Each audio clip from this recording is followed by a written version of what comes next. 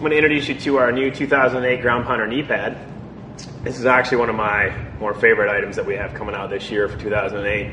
I think the biggest advantage this year that we've done with the knee pad is you'll notice that it has a pre-curve built into it.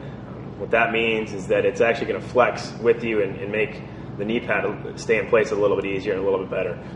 By adding the pre-curve, it's going to prevent it from slipping down on you in between games or during play.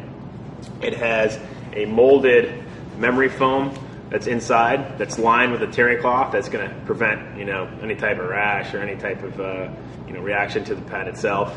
And it is a memory foam that's going to stay contoured to your kneecap while you're playing, and then when you take it off, it'll eventually go back, and when you put it back on, it'll be like putting on a brand new knee pad again. It does have the vented neoprene in the back for breathability, so that it's not going to be too hot on you.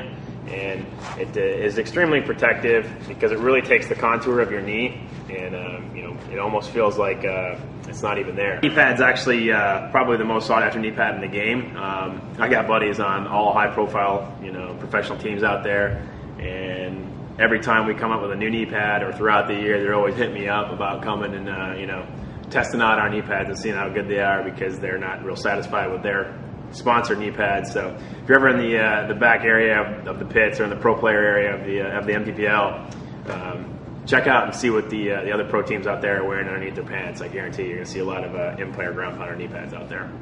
This is the 2008 ground pounder knee pad. Extremely great product with the player in mind. There's a lot of function to it, and it's going to be available to you in a small, medium, a large, and an XL. And we'd also have youth sizes as well. So if you're a little guy out there running around, you can pick one of these up and be protected.